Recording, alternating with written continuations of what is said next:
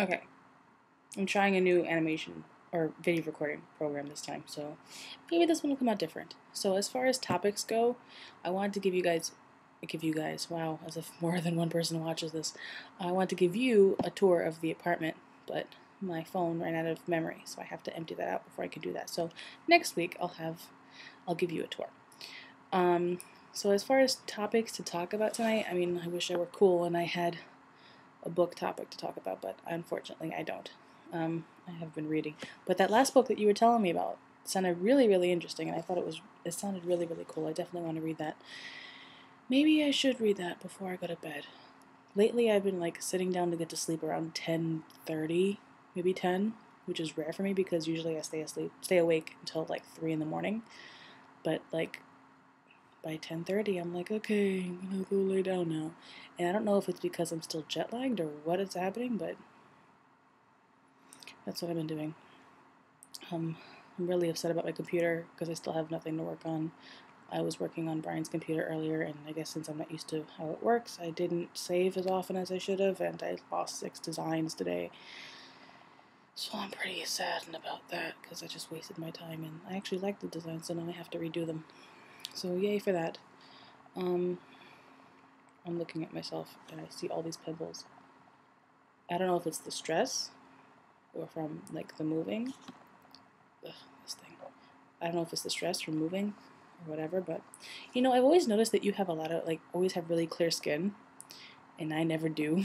I always have some sort of pimple happening. Actually, I'm actually symmetrical almost. It's like 2 here and wow, and 2 here. It's a little off, but if this one were higher up, it would be almost symmetrical. Maybe pain in my ass. I just changed my nose ring too. But as far as topic goes, like you have very clear skin. You're never like I rarely ever see you have pimples or anything like that. So I mean, do you just eat well better than me? I mean, I don't know. I thought I've been eating pretty well. I mean, I've been eating a lot of vegetables and not too greasy things. I mean, every now and then I'll have something greasy. Today I kind of indulged in the chocolate. I ate like a whole package of chocolate pretzel thingies, bark thing. But it said on the package that it was made out of healthier alternative stuff, so maybe it wasn't so bad. I don't know. But I was reading about online remedies and stuff like that, and I usually like I'll put like toothpaste on it, and I'll stick some toothpaste on it, and then overnight it'll be it'll definitely be drier, not necessarily smaller, because these pimples like they really raise above the skin a lot, and then when I do the toothpaste thing, it kind of like it's not as out, but like size wise, it's not this. It's still the same size. It's just drier.